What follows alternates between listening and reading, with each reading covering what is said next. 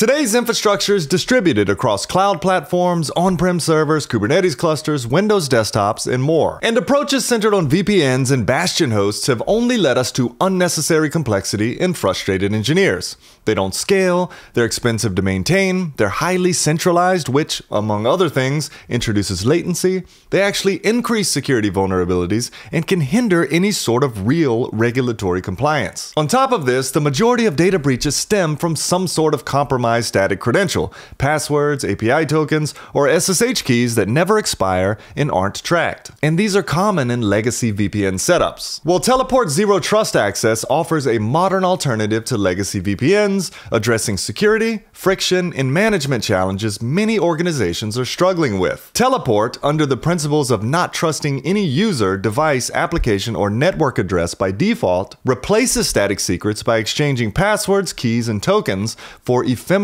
certificate-based credentials that are presented with each connection and auto-expire. And these certificates aren't just a secure replacement for passwords. They also carry, with them, identity and access context. They can reflect a user's roles and permissions, the device they're on, even location or policy metadata, giving Teleport a reliable way to enforce RBAC, device trust, and auditing at every step. No keys to rotate, no passwords to leak, and no standing credentials shared among engineers. And the implications here are huge because this then creates a consistent, cryptographically verified foundation that everything else can build on, such as unified infrastructure access. With this foundation in place, Teleport can unify access across all your infrastructure, your servers, Kubernetes clusters, databases, desktops, and cloud environments through a single identity-aware control plane. Engineers authenticate once through their identity provider like Okta or Entra ID, or passwordless using Touch ID, Face ID, or a hardware key. Teleport then issues the user a time-bound SSH and X509 certificate that expires in a configurable amount of time. This certificate also includes what roles the user has access to,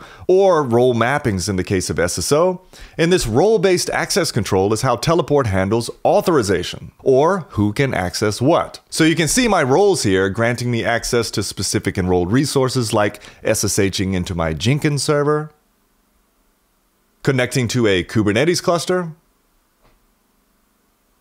or Grafana running in a private network, or scoped AWS Cloud Console access. Even TCP apps, or non-browser-based apps that engineers use CLIs or other dev tools to connect with, can be securely accessed with Teleport's VNet.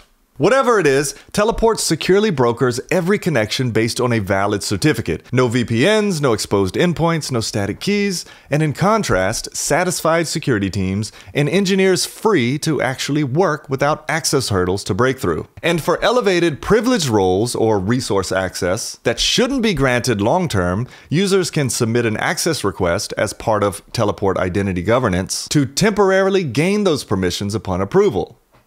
A just-in-time access model that provides the access they need only when they need it. For example, a contractor can request a 2-hour database maintenance window on a resource, or an on-call SRE gets a 30-minute kubeadmin role during an incident, each enforced by a short-lived certificate that auto-expires and is fully audited. But so far, we've been talking about human identities. What about machines and workloads like CI/CD automation, microservices, or AI agents? Credentials held and used by machines are often elevated, root level, and far more numerous than those held by humans. And most importantly, they need identities also. Well, Teleport's machine and workload identity extends the same zero trust principles to machines, allowing them to authenticate, and then Teleport generating the short-term artifacts like an SSH config or a kube config in order for that machine to run on Teleport enrolled resources. Compare the impact of numerous, long-lived, unmanaged root access keys for your machines with Teleport's time-bound certificate access that limits how long a stolen credential could even be used by an attacker if exfiltrated. And for workloads not directly managed by Teleport, it can issue certificates that are compatible with the open source SPIFFE standard. That means they can be trusted and used by any SPIFFE compliant system like Istio or Spire to establish secure mutual trust between your workloads running across different clouds and environments. And finally, because every identity in Teleport, human, machine, or workload, operates under the same certificate-based model in a unified access plane, every event emitted by an identity can be audited. Teleport captures detailed events for every event and session, giving you a clear record of who did what, where, and when. You can review structured logs, replay SSH or kubectl sessions directly in Teleport, or export events to your SIEM or monitoring pipeline for deeper analysis and compliance. It's visibility that goes beyond simple logging, an identity-based audit trail that's trusted and tamper-resistant by design. So as systems, workloads, and teams continue to scale across clouds and distributed environments, Teleport's Zero Trust Access is built to scale with them, keeping every connection secure, streamlined, and identity-driven. You can check out a 14-day free trial of Teleport Enterprise Cloud today. I'll put a link below to it to get started. Thank you for watching.